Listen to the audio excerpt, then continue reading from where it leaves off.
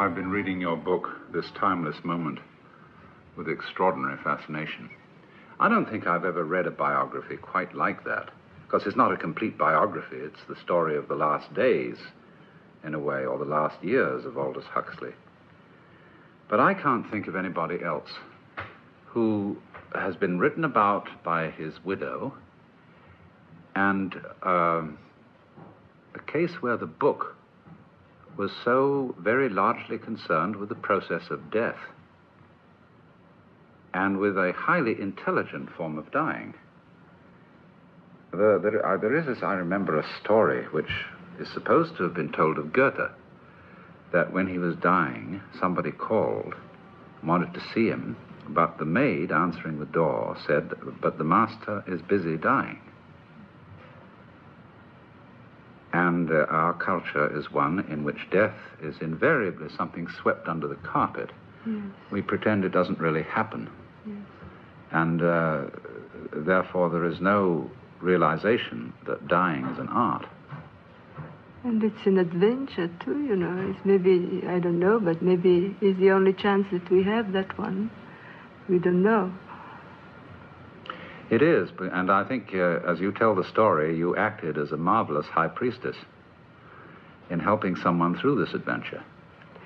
Well, Aldous had done the same thing for his first wife, Maria, you see, and that, of course, gave me the inspiration. And he spoke very often of the Tibetan Book of the Dead, which I haven't read completely, but I mean, I know the basic assumption. And I mean, throughout his work, he spoke about this fact of paying attention. You remember in Ireland, where the minor birds yes. call out, "Here and now, boys, attention!" You know, I love so much your seminar, your tapes on that book. It's the best presentation of that book that I could hope to hear. Yes, I think that was a very great book, Island.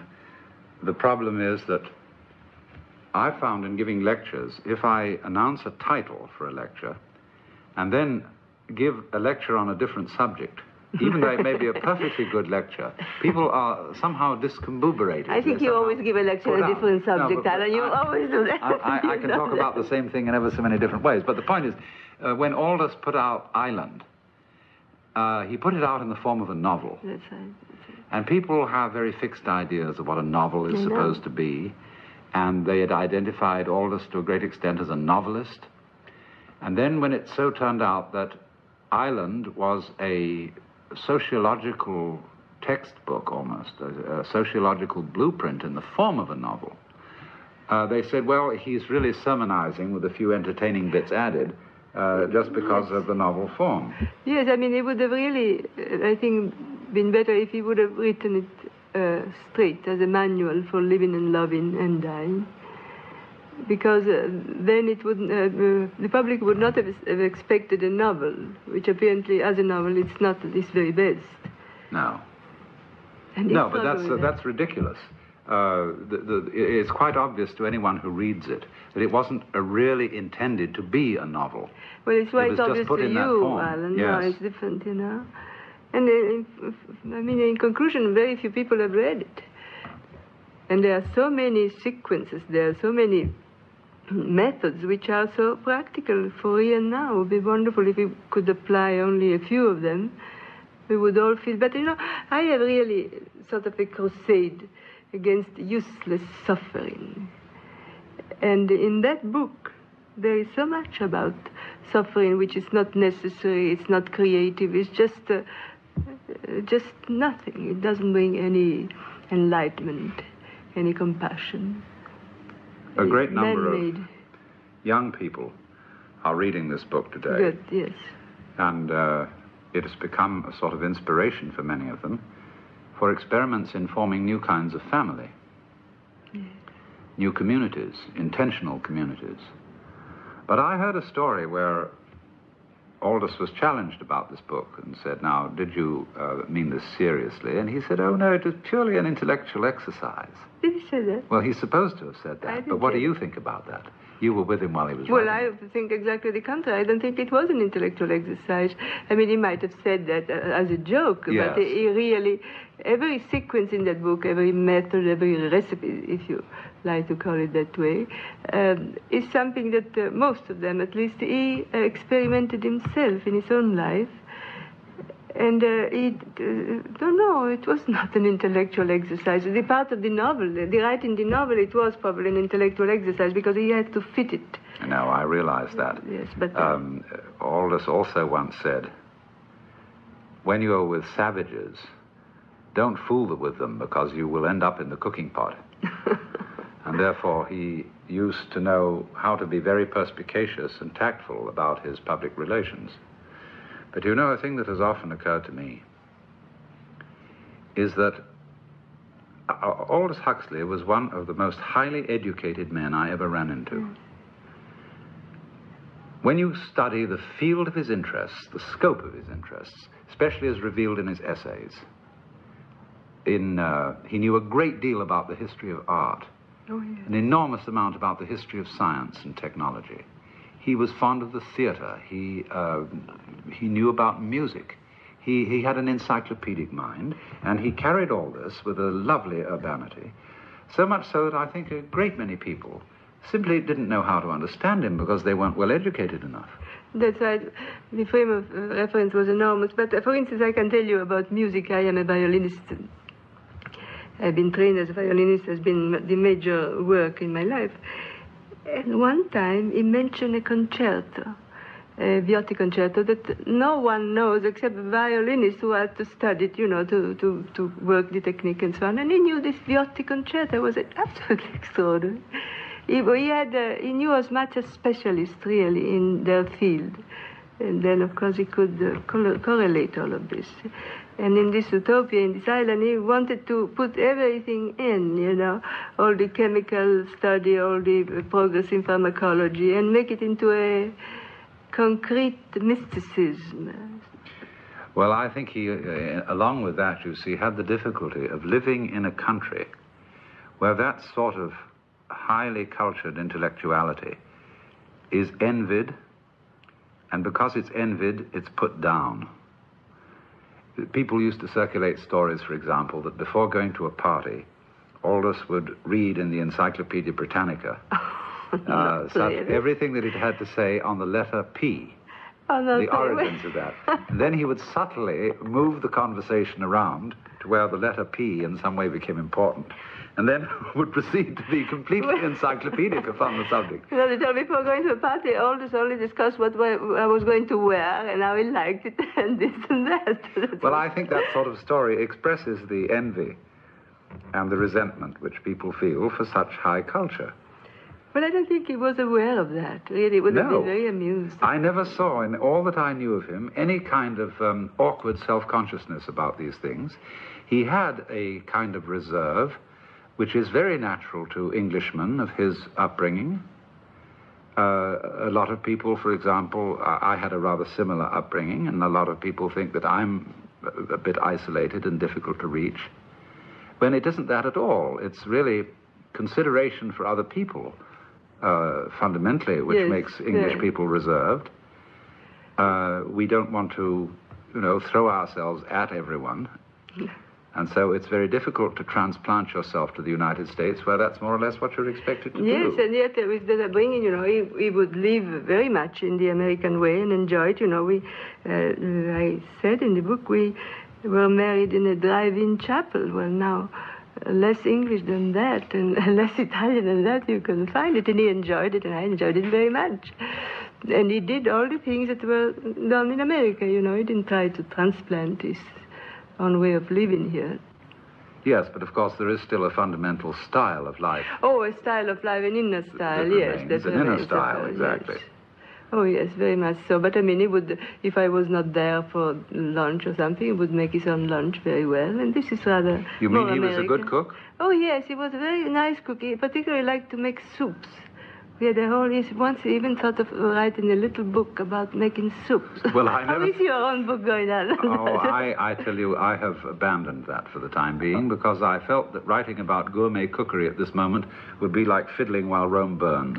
Well, so what are you doing about Rome? I'm writing a book instead about ethics called The Rules of the Game. And I think that's an extremely important subject for young people. Oh, yes.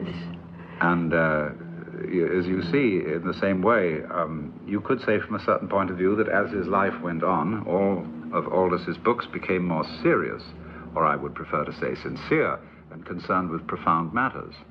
And this is what you're doing. But you know,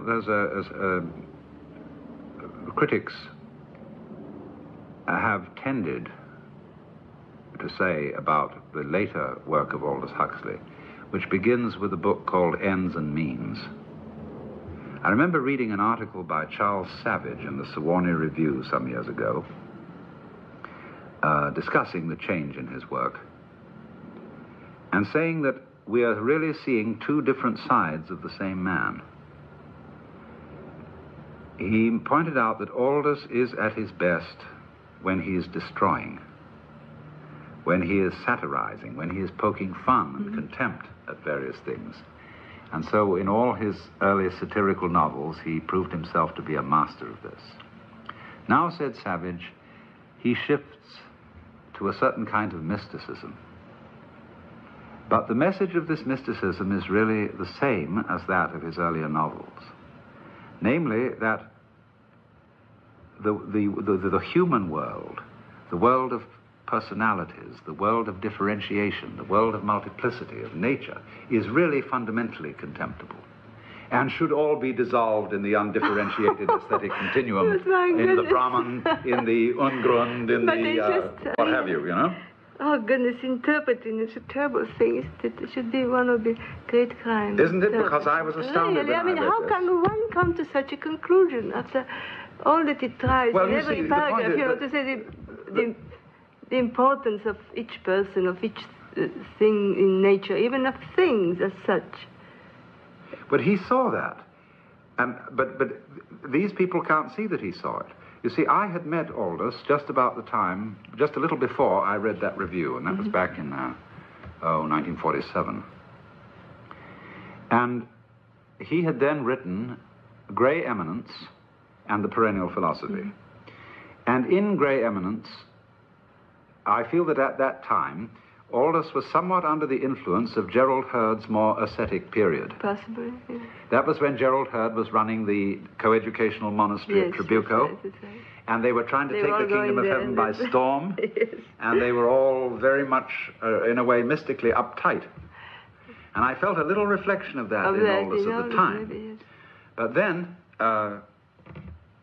when his attitude began to change, he became less and less the Manichaean, yes, and more what I would call a tantric type. Yes, concrete and type. You wrote me a wonderful letter when he died about that, how you have felt this development in Aldous, especially in the later years, in all his way of being, even of dressing. I mean, the outer signs, of course, there can be many. Well, to tell you the truth, Laura, when I first met him, it was in Hollywood.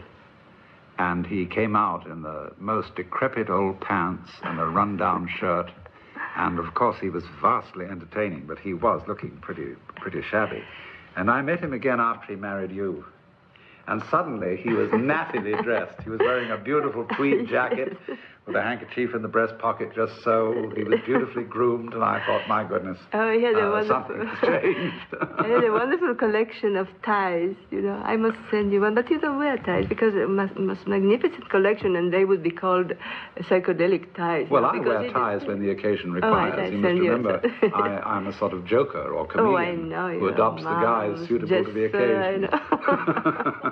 But, no, I always had the impression, you see, that this criticism of Savage's was absolutely ridiculous, because I never met a man who had so many interests. In other words, he was profoundly interested in all the diversities. Yes, and he was so curious, and in everything really timeless moment. I mean, it's true, he was living moment by moment. And he had, I suppose, disciplined himself to that, or maybe that was why he enjoyed life so much. Yes. That was...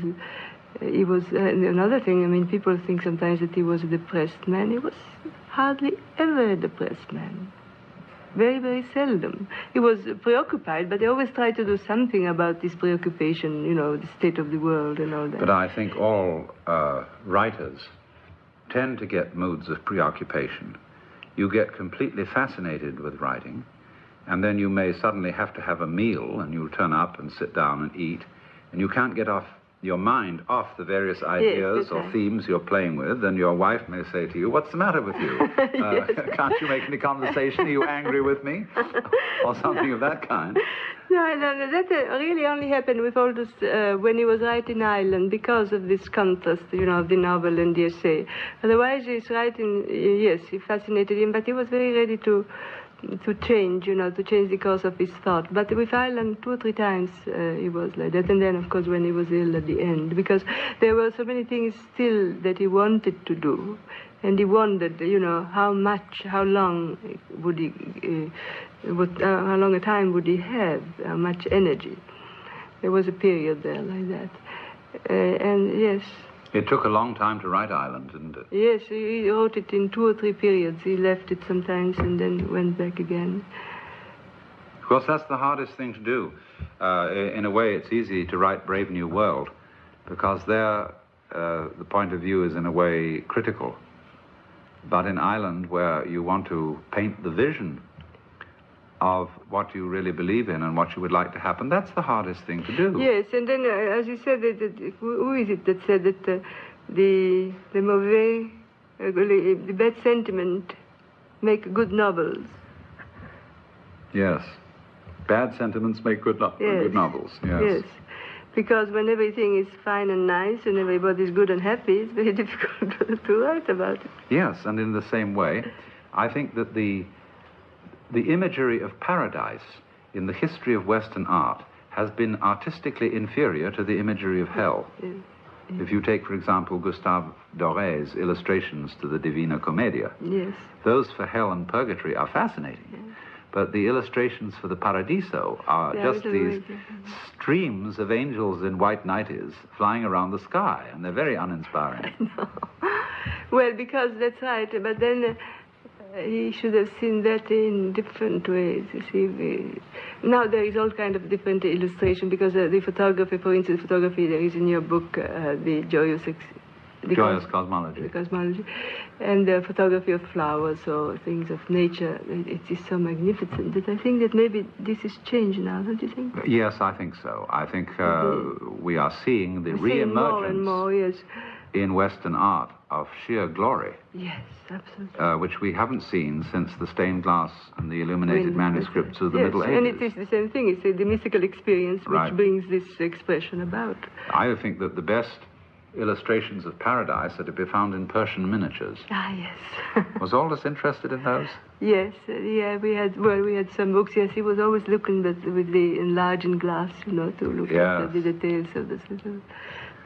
Now, I must to some extent attribute the change in his attitude and also in Gerald Hurd's attitude to the time when they first encountered LSD.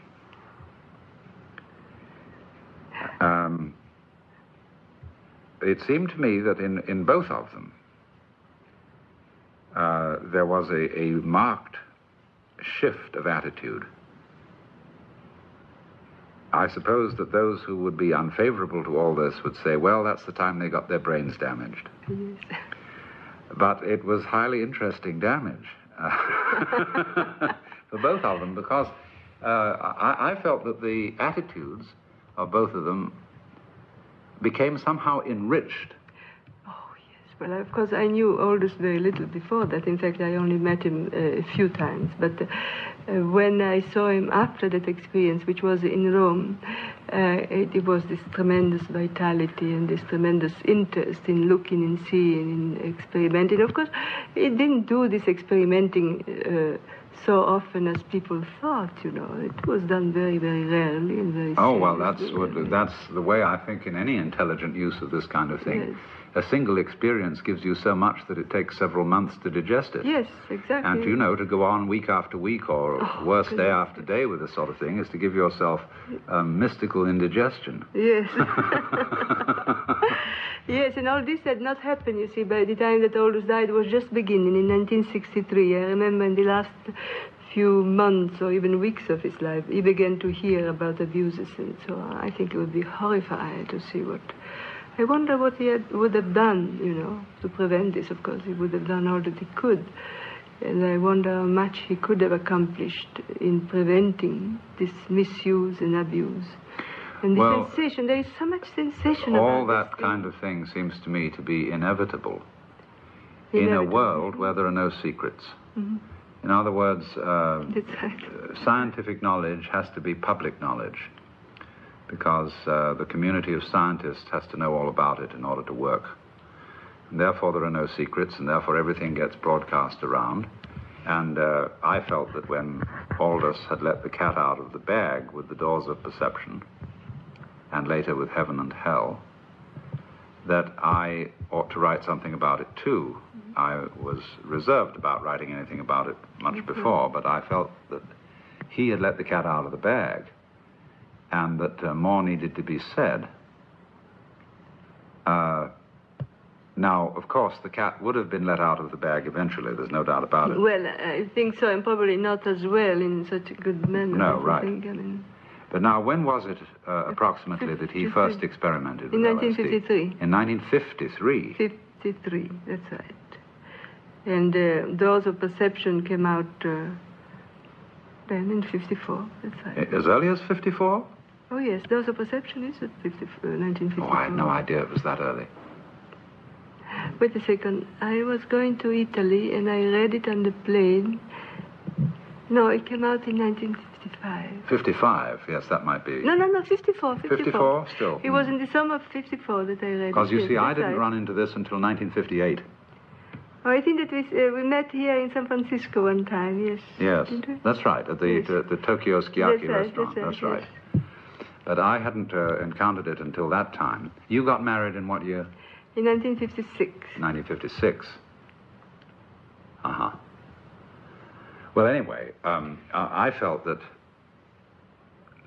this had fully opened his eyes to see that the mystical world, or the mystical dimension of unity behind the whole cosmos, was no longer something that required, for its vision, a turning away from the diversity of the material world, but you could see this unity, this underlying unity, right in the multiplicity of the material world. That's what and he seemed to be feeling that more and more strongly as time went on. Yes. I remember he was writing to me that summer before we were married, he was in New York, and he wrote to me that he went to see a musical comedy, and it was a very poor and vulgar thing. And he said, yet, even there, if one would look with attention and look deeply, one could find some kind of essence of beauty. Well, I had exactly the same experience in listening to a terrible Baptist preacher on the radio. Well, that's the same thing. And it was really awful. Yes. And it was as phony as it could be. Yes. And it was concerned with money. Send in your dollar, if you want to copy this address, be sure to send in your dollar. But as I listened deeply into that voice, it sounded like someone saying, well, I'm just alive and I got to eat too. And it was a little baby calling for its mother in the dark. But it was coming on like, all this God and Jesus and salvation and everything, and saying it as if it knew all about it, but you could see this was a big front on quaking terror underneath. Yes. Well, the same thing, you see, there was nothing that Aldous really was a very fine musician, and musical comedy for him was not his type of music. And particularly this one, I don't know which one it was, but it was particularly bad. And yet, if you listen, he said, you would find something in that. Did he ever discuss these experiences with Krishnamurti? He did.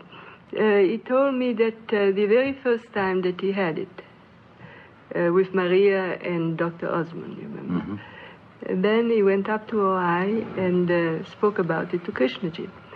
And Krishnaji was very familiar with the whole thing. He said, oh, yes. He said, oh, yes, that's right, that's so. He knew exactly Aldous was speaking about. Mm-hmm. I have a feeling that Krishnaji is there all the time, except when he has to come back and talk a little bit, you know. Mm-hmm.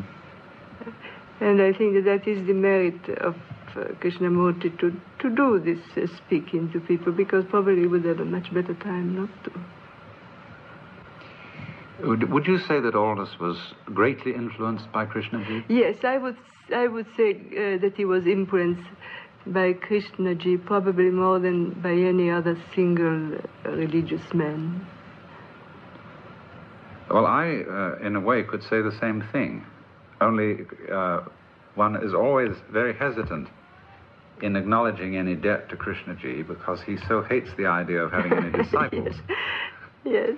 But I, for my part, feel that he is one of the most original and profound thinkers in the world, because he's always a bit unexpected. He's never in the ordinary ruts of a religious or psychotherapeutic thinking. Well, the trouble is that the trouble is not the trouble. The point is that that is what he is, but he does not give any way to get there, and that is the great thing, you see. People said, well, how am I going to do that? And you know that he really was very, very angry at me when I wrote that book, you know, You Are Not the Target, with recipes of techniques. I thought that I was very innocent, and I told him about it with great pleasure. And, he was quite violent about it. Oh, you tell that story in your book, though, really, don't you? Yes, and yes, because I spoke about this during a lunch, and then we were alone, and he looked at me very, very intensely. And he said, you know, all these people that go around helping other people, I think they are a curse.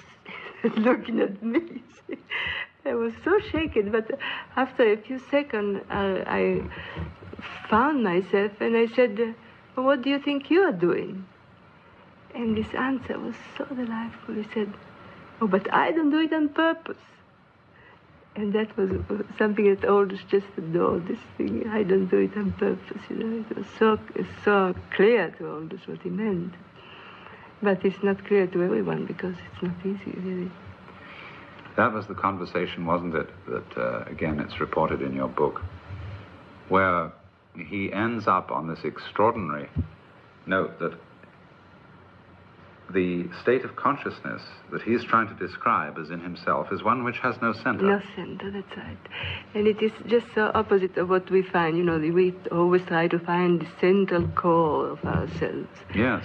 And go to the center, find it, be the center. And he said, no center. Yes, that was very strange. Very strange. One can feel that for him it's all so natural. For Krishnamurti, all this is so natural, so obvious, that it seems to him preposterous even to have to say these things. But I must say it's not natural and easy for many people that I know. It's not easy for me, certainly. Did Krishnaji in any way disapprove of Aldous's use of psychedelics to see these things? Well, this I don't know. He never told me that, and I don't think that he ever said anything like that to Aldous. No, I think the two men were so nice together. I don't know. They didn't speak much. You know, we once visited Krishnaji in India for 3 days, and I don't think that they ever talked very much about all these deep philosophies or modes of existence. They just were very nice together. One felt a tremendous liking for each other. It was a very special atmosphere when they were together. But I don't know that he told him, you know, directly you shouldn't do this or anything like that. In other words, when they got together, they didn't discuss deep matters, but just enjoyed themselves. That's right. As a matter of fact, I must tell you about those 3 days, because we were living in the house of this great mystic, and he had a marvelous cook. And we always looked forward to the next meal. It was the most refined food that you could imagine, without any animal food, you know, completely vegetarian. And the variety of tastes and the delicacy. I mean, the great refinement, really, of the way that Krishnaji lives. In a way, he could have been, maybe he is an hedonist, you see, because he appreciates all the things of perception. We say hedonist. Hedonist. Yes. Hedonist.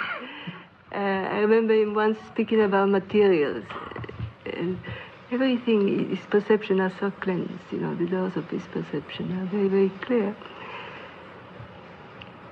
And it was marvelous. I was waiting for the next meal. You see, this is fascinating because this doesn't come out in Krishnamurti's lectures. No, I know. Nor does humor come out. No, and he has a great deal of humor, although he's very, very preoccupied about the world. He was. I haven't seen him lately. He was preoccupied about the world because in the world there's so many churches and priests and psychologists and all that. That was, which probably he equates in a way with politicians and all the rest of it, you know. People that are being followed, that are followers. He has that, but do you think that one can be without leaders? Do you really think so? Well, I suppose you could argue that the presence of churches and priests and psychologists were like the presence of spots on a person who has chicken pox. Of course, these spots are, in a way, letting off infections inside the body, and therefore they fulfill some sort of function. But they go with a diseased condition. After all, if we were living in harmony with the way of nature, the Tao, as the Chinese call it, we wouldn't need churches and priests and psychotherapists. I know, but we don't live in the Tao. No. And but perhaps. Well, I think, you know, this is a bit off the subject, but when you get into a real jam and you realize it's useless to call the psychiatrist, you're undergoing a very creative experience. Yes, if you go to all the way to the end of it, not if you stop it in the middle. And you don't call the psychiatrist, no. you see. No. I have a kind of terror of calling a psychiatrist into any situation because I know what it might lead to. Yes. And so I always try to leave it alone. And I don't want to offend my psychiatric friends by saying this, but I mean, some of them know how to handle things, and some of them, I was just talking to one the other day who wouldn't dream of getting one of his patients into a mental hospital. And who would not dream? No, he wouldn't dream of it. He does everything in his power to avoid that sort of a solution or non-solution. Yes. But I think, in a way, this is Krishnaji's attitude to all the people who are trying to help others, is that a lot of people are doing that kind of work to try and help other people. But I know in my own case, I'm not really trying to help the world. And I think that's what Krishnaji is saying when he doesn't do this on purpose. When he says he doesn't do it on purpose. And I think that Aldous had a very similar attitude, that he was writing about mysticism and philosophy and religion, not because he was even writing about the alarming state of the world, but you never felt in him the fanatic. No. He was so extraordinarily interested in what was going on that seems to me the primary reason why he wrote. Oh, yes. Well, that was his life, was his way of living, yes. To write, you know. But I asked Aldous, when Krishnaji told me that, you know, and so violently, I said, what do you think? Shouldn't I do this? And he said, no, everything should be done. What Krishnaji does is marvelous, but what you do, giving tools and giving recipes, that is also necessary. I mean, he included everything. He didn't think that, only one thing, that there was only one panacea. That is, of course, was completely different from his way of being. He couldn't have been so restricted. But what did you say just a minute ago about yourself? That you... Well, I often say, half jokingly, when I'm asked in a student audience, why do you go around lecturing on these things? I say, because I'm a philosophical entertainer. After all, not all entertainment is frivolous. You do pay entertainment's tax when you go to a concert, by a pianist who's going to play Mozart and Beethoven sonatas, you could hardly call that frivolous. And so there can be philosophical entertainment in the same spirit. Yes. And then also, I mean, everybody has to express himself the best way. And it seems to me you are such a marvelous virtuoso of words, like Aldous was. Naturally, you must use your virtuosity. It would be bad for you and for everybody else if you wouldn't. Now, here's the thing that's fascinating. You see, in using words, I've been accused of being a word man. Well, of course you would. I mean, that is that's beside the point. You can't be accused of everything. Well, of course you can. But people, especially when you get into this whole new domain of emphasis upon the experiential. Oh, yes. Not ideas, not theories, but getting down to the nitty-gritty, the real experience. And so this is true with the encounter groups, with the tea groups, with all that kind of thing. And I remember once Fritz Perls saying to me, he said, the trouble with you is you're all words.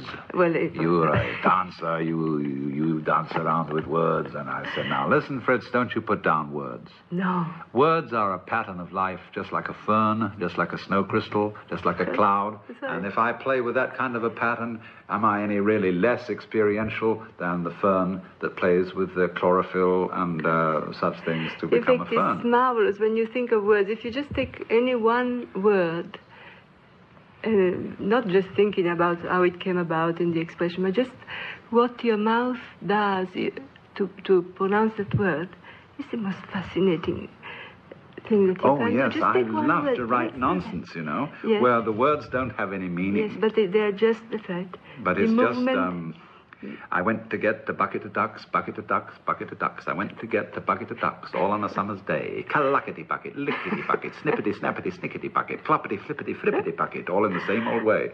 Things like Wonderful. that. You see, what your tongue and your mouth and your lips to do that is a miracle, yes. It's absolutely a miracle. Like a pelle figlio da pollo, fece la palla di pelle di pollo, di pollo vanno a gara per vedere la palla di pelle di pollo, fate la pelle figlio da pollo. That is an Italian one, you see. But I think that the only people that can do without words are people like yourself and Aldous. Aldous began to speak about nonverbal education, and yes. he gave it an enormous importance. And it's just like like a millionaire that can say, well, money is not important because there is so much of it.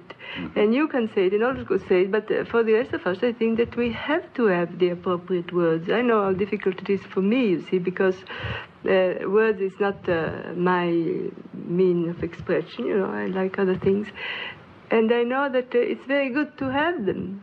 And I believe that I notice very many young people here, they get in so much trouble just because they don't express themselves right. Oh, they say the wrong word, yes. They just have never had either the thought or the opportunity, I don't know which, but they want to say something not very nice, like to say, I would like to go away, I would like not to do this, and they say drop dead. Well, people don't like to hear that. So, yes, I've been astounded at the inarticulateness of many young people today. And also it goes with a kind of strange, slightly dead-sounding quality of voice, which I can immediately detect on the telephone. Yes. If somebody calls and says, like Mr. Watts, I was just wondering if there's any chance of your being so that I could come and rap with you. And there's a sort of dead voice. And, at once I'm inclined to reject such an encounter. Well, those are the people that must see you. You must see them. That is a very signal. Because, you might inspire them to get a little bit more alive. I think there are many people that are not quite alive. Do you find that? Oh, sure. Zombies. Yes, but also among the people that have taken drugs and so on, that you expect them to be more here and now. And yes, but they didn't bring anything to it. You see, that experience with LSD doesn't really do much for anyone who doesn't bring something to it. But if you bring a lot to it, it enlivens all that you have. The people who have the best LSD experiences are those who say before they take it, Oh, but I don't need that kind of thing. What you're telling me about is the state of consciousness I'm in all the time. And yes. they have the best results with it. That is very true, but those people sometimes are put in a mental hospital too, because they see too much. Maybe. Yes, you can see too much. Well, the impression might be so overwhelming. I mean, I'm getting here in your house, here on the boat, I'm almost getting in that place, because this water and these hills and the light changing, it's so beautiful. Do you work here right on this window? No, impossible. No, I do sometimes. You do sometimes? No, I usually work where the books are. Yes, because here it's very inducing to just well, you be should with see it. the changing quality of light. When the dawn hits that mountain, Tamalpais, even those Air Force radar domes get transformed, and they look like the domes of a mosque. I see. And I feel I'm in some strange oriental world, and the way the house lights up all these houseboats across here, I mean the sun lights up all these houseboats, they become rich and golden and bejeweled, and people would say, well, this is a dirty old slum, but you should see it at dawn, it's a paradise. Yes. Well, you see it, and this transformation is really the keynote, isn't it, to our living, to be able to transform. Yes, well, it's that sentence which Aldous Huxley uses for the doors of perception from Blake. Oh, yes. If the doors of perception were cleansed, we should see everything as it is, infinite. Infinite, yes. Tell me, what was Aldous's attitude in the whole process of delight in words? I mean, would you feel while he was working on something that he was completely delighted with the whole sort of triumph of being able to get some extremely subtle emotion or some personal attitude in a character that he got just the mot juste, the right word for it? Yes. Oh, yes. He was delighted in that way, and he was delighted with words of others. You know that he read the poetry aloud. I have a lot of tapes, beautiful tapes, where he read poetry aloud in English and Italian and in French, just for the pleasure of hearing these words back again. Yes. Oh, yes, he had this thing of the word. And then when he helped me writing You Are Not the Target, I would read to him. He had such patience, you just have no idea. I would read to him these recipes. And once, if he ever changed a paragraph, my editor would reject it somehow. Evidently, it was too good, it was a different style. And so that never went into the book. But one word here and one word there, he would just get that word, or a quotation. The quotation was very extraordinary. Yes, well, he had this enjoyment of words, and at the same time, he thought one should let them go, they are not so important. What did he say? Words are good servants, but bad masters. And that was his attitude. Well, he had an astounding facility in getting the flavor of human character. This is a thing that I admire enormously, because I would never be able to write a good novel. I think people who write novels are absolute geniuses. He felt himself not to be a very good especially novelist. in delineating the characters of women. Oh, yes. It's so easy to make a rather stereotype of women when writing, and it's very bad. I think that's why I liked D.H. Lawrence so much, I suppose, because he does that so well. But he could get, by a curious turn of phrase, he could get the sort of feeling about another person where you say, now, I want to tell you what the kind of person this is, but I just somehow, they're very distinct, they're a very particular kind of person, and I wish I could give you the flavor, but I just can't find the word to pin down the kind of individual that is. Like the story in which somebody was saying, I don't know how to tell you what sort of person she is, but she's the sort of person who would say serviette instead of napkin. Yes. And somebody said, some other lady present, well, I always say serviette instead of napkin. And then he said, well, you must know just the sort of person I mean.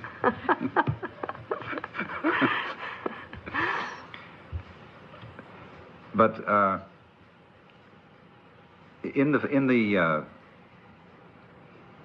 the final stages of his life, he was, wasn't he, about to begin another novel and had written some of it? Yes, he wanted to write a sort of a semi-autobiographical novel. That's what I gathered, yes, from reading as much of it as you published. And because he felt that there was so much intermingling, intermingling his own life with the events of the century. It was so extraordinary what had happened since he was an adolescent or a child, that he thought it would be it would have been a very big work, because that novel started in 1900, that first chapter that is in my book. Yes. And about himself as a child, I think that he was very much like that child that he describes there. I remember he speaks, also in his lecture, he spoke about Queen Victoria riding on a carriage about 2 or 3 miles an hour. Mm-hmm. And now similar ladies of similar dignity and age go around the Corniche or in the highways here at 70 miles an hour. He used that to show how we can really develop our potentialities in so many different ways, in so many different directions. That was one of his constant thoughts, the development of human potentials. Of course, his lifetime spans the most startling change of the speed of human history that has ever existed. And he simply, his lifetime bridges it. Yes, because he's got one foot in the Victorian era and one in the 1960s. That's right. That's what he wanted to do. Yes. And I don't think any other people at any time have spanned such enormous change. And he was so much with it all the time, all these changes in different fields.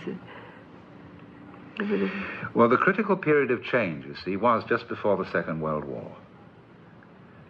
You see, he published, just before the Second World War, because, you see, he published Ends and Means just before he left England, didn't he? That book comes about the same time as Eyeless in Gaza. And that was when he knew Gerald Hurd first. Now, what prompted him to move to the United States? Well, he was traveling, you remember. He was, first of all, he lived in Italy a long time. And then in Italy, the fascist regime came about. And Gerald Hurd moved to America. And somehow this whole group of Englishmen moved here. And then he was here naturally for his eyesight. He found a teacher that helped him a great deal in overcoming this blindness. The climb, and then they went to live in the desert. But I think that Gerald Hurd was quite, did give the incentive to move here and leave Europe. So it was primarily just his interest in Gerald Hurd and the group around him. Yes, and then what was happening in Italy and in Germany and so on that made him. And in England he couldn't live because of the climate. He would get the bronchitis just like that. Oh, really? Oh, yes. That's interesting. I couldn't live in England because I couldn't make a living. Well, he lived there, remember when he was a critic on some newspaper as a young man, but he never really wanted to live there. As soon as he could, he moved into Italy, and then in France, and then here. He always went back. He liked to go there for a month or two every year. Well, I do the same thing. But the trouble with England is that it pays very little for books and nothing at all for lectures. Yeah. Whereas the United States is quite different. Yes. I remember Aldous saying to me once, shortly after I came out to the West Coast, which was to have been in about 1952, and he said, we were making an appointment, and he said, yes, we're all so busy these days. He said, it's simply appalling. He said, because nowadays it costs you $12,000 a year simply to breathe. And if you want to do something more than that, it costs about $18,000. Yes. But why did he settle on Southern California, do you know? Well, I think that the first they went up, he and Maria went up to the desert because Maria had a touch of TB. I think that they thought that she might have TB, and then they went up there and they liked the desert and they lived in the desert for several years, and then it became too difficult to live there, and they came down to Los Angeles. Well, I was expecting, in a way, your answer to be because California is the nearest thing in the United States to the Mediterranean. Well, I think California is everything, you know. Yes, I know, but if you're looking for sun and for cypress, and yes, and the coast particularly. Yes. Palm trees, and there's a certain, and also, of course, in the Spanish flavor that still lingers. And then he liked to walk. He took every day long walks, and this is a wonderful place. You see, that kind of thing has a fascination for some kind of Englishman. There's a saying, you know, that an Englishman Italianate is a devil incarnate. Oh, yeah. And this was originally said about Frederick Corvo, I see. who wrote Hadrian VII, I remember. And Aldous, having spent many years in Italy, has the same feeling, yes. Feeling, you see, for that magic of the Southland, of the Mediterranean, that I have myself. And so the reason I came here was that I could sort of mix both worlds and have a Mediterranean climate with a standard of living that I couldn't possibly maintain in Italy, since well, I don't speak Italian. I could learn, but it wouldn't be the sort of place I could flourish economically without depending on outside things. No, we thought about moving back to Italy, but we went almost every year. And then the way that we lived here was very, very good, because it was very free on top of a hill where there are deers and all kind of natural life. And yet, if you wanted to go to the university or to go to New York, it's so simple and so easy. It's a very convenient place to live from any point of view. Well, again, you know, those Europeans don't pay for lectures. Yes, again, yes, surely. The economy of an author. Now, it's a very curious thing about Aldous Huxley, because when I first knew him, he couldn't lecture for love or money. Well, he used to put his nose in a manuscript and mumble. Goodness, I never seen him do But that. this is something you must be responsible for. No, because after he married you, he turned into a fantastic lecturer. Fantastic lecture, but I don't know that I was connected in any way with that, but he was a fantastic lecturer. And but it's incredible. It's incredible. Because what happened was that right when I first was out in California, let's see, this was in 1951, at that time Felix Green arranged for him to give a lecture at a high school auditorium in Palo Alto. And he was still in the mumbling stage. Really? Then, after Maria's death, he married you. I went down to Santa Barbara, and there was a concert being given in which Stravinsky was interested of Gesualdo's madrigals. That's right. And in the intermission, he gave an extremely amusing talk. Yes, and he loved it. I mean, I really enjoyed doing that. Well, now, what had happened was that always he had been a fantastic conversationalist. Yes. Even though he was apt to sort of take over the conversation, nevertheless, he was invariably fascinating. And he used to fill his conversation with the most amazing anecdotes. He was particularly fond of kind of horrendous happenings and details. You remember that time we were talking about when we had lunch at the Tokyo Sukiyaki restaurant? There were four of us sitting at the table, and all the neighboring tables stopped talking. Listening, because and they listened in because he was talking about subliminal advertising. Yes, that really impressed him. How you could look at President Eisenhower, but it really was Marilyn Monroe underneath. Yes, exactly. So you associated the beautiful girl with General Eisenhower or with somebody's toothpaste. Yes. And he was going on and enlarging on the horrendous possibilities of this. And I remember him once, the conversation going on at great length about the appalling nature of fashion in medicine. Oh, yes. So that you would never really know at the present time whether it was as ephemeral as an operation he once described where they removed the long intestine. The long intestine, yes. And he said it completely disappeared, that nobody ever had such an operation. He said the only trouble about it was people used to have to go to the bathroom like birds. 20 minutes. Every 20 minutes. Yes. But then you see he started to get the idea of lecturing in just exactly the same tone of voice and spirit as he carried on ordinary conversation. It was absolutely like a conversation. I never saw it. And suddenly he got released from the manuscript. Yes, and well, he said to me, he said, well, I just decided that what I was saying was really not so important after all, you know. The world it was not going to be changed by my lecturing. And so it was, I mean, I've been with him, you know, before the lecture, and usually before someone goes on the stage, there is all kind of little ritual and things. He never had anything like that. No, all that's a nuisance. Yes, all that's a nuisance. Yes. He just would be at dinner with other people and then walk out on the stage. Yes. He would go sometimes and mumble in somebody's ear, may I go to the men's room before he goes? that was all that he asked. No, well, it was a very strange transformation, especially for somebody at that time of life. Yes, but he was changing all the time. I mean, after the fire, you know, we went to live with this friend of ours. When the house was burned down. Yes. We went to live with this friend of ours who had 2 children and 2 little children, and it's a completely different ambience, you know, when there are 2 children. He never seemed to mind or to make an effort or to exercise patience. And one does need patience, you know, for children. But it was a natural thing for him, I guess, or maybe a training thing, to take things as they came,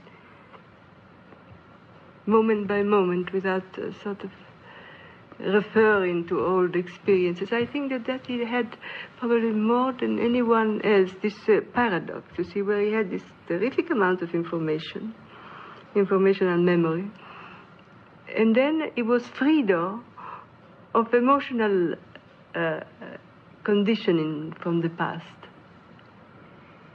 How so? Well, because the emotion of the past did not interfere with his present. In other words, with the present, he responded to the present with new reaction. I mean, he reacted to the present with fresh reaction and not with a conditioned reaction from the past. Do you think he was in some respect helped by that, by the fire? After all, his past, all the records of his past practically were wiped out. Yes, everything, yes. No, I don't think that the fire did that for him. I think more his meditation and his work with psychedelic and his constant vigilance in that sense. He was really very, very aware that should be stopped, you know, that one should stop this reacting to the present in terms of the past. Yes. That was very much in his consciousness all the time. Well, of course, that's central to Krishnamurti's whole presentation, yes. But that fire, I had a friend who underwent the same sort of experience, where she had luckily built herself a new, smaller house, and just after she'd moved into it, she'd kept a lot of records in the old house, and it was burned down. And there were all these souvenirs and letters and photographs and paintings and books, which are suddenly wiped out, and they're ordinarily things you cling on to and you feel you really can't do without that, and then suddenly it all goes. Oh yes, we had really several tongues of these things. That's where we went. But he did rescue, didn't he, the manuscript of Ireland? Yes, he rescued Ireland and the 3 best suits, the suits that we had made in Italy. And 3 suits? Yes. Ah. He said, don't you think we should take some suits? I was in a completely useless state because the fire had so fascinated me that I was just looking at the fire all the time, and I would not even have thought of that. And all of a sudden he said, oh, I must take Ireland. So he went upstairs and took Ireland. And then he said, shouldn't we take some suits? So I said, yes, let's take some But suits. did he sort of risk his life doing this? No, because our house was not in fire yet, but all around. Oh, I see. The fire was approaching at this time. Yes, was approach. Oh, yes, I saw it approach. I saw it approach from the garden. In fact, the walls were illuminated so beautifully. You have no idea. It was just the right illumination. And I was looking so much that I would not even take in the suit, you see. Well, that's certainly not reacting to the present in terms of the past. No, that's right. It was not past. It I was just not reacting at all. It was just so beautiful, you know. Yes, it's so fascinating how in moments of crisis we do tend to become much saner than we are normally. Well, maybe that was sane, I don't know. I mean, people accomplish the most, we can become geniuses in crisis. Yes, but I didn't accomplish anything, you see. I just looked. Well, I know, but you were contemplative instead of an active. Yes, exactly the contrary of my nature. Absolutely the contrary. I'm very active. And there it was, this fire all around. But who said that the fire, I remember Aldous saying in his lecture on visionary experience, that, is it Plotinus, that says that the fire is the most beautiful thing in the world. Yes. In connection with precious jewel, you know, which contains the fire. Christians still worship fire because for many people the most important time in a church service is watching the final extinction of the candles after the service is over, and they'll all wait on their knees until that's been done. Yes, it's like seeing the sun going down. Yes, moment. watching the sunset. Yes. Are there any materials of Aldous left over which will yet see the light of publication? Well, the letters. Oh, that is going to be a marvelous volume, yes. It's coming out next year. It's coming out next year, and there are letters since the age of 14 to the last days, you see. And there are really, it's a marvelous biography. There you see all the passage in this man's life. So he wrote a great deal of letters. Was this true all through his life? Was it true after you got married? Oh, yes. He answered mail once a week, and he wrote an enormous amount of letters. Doing is writing letters, and I always use the telephone.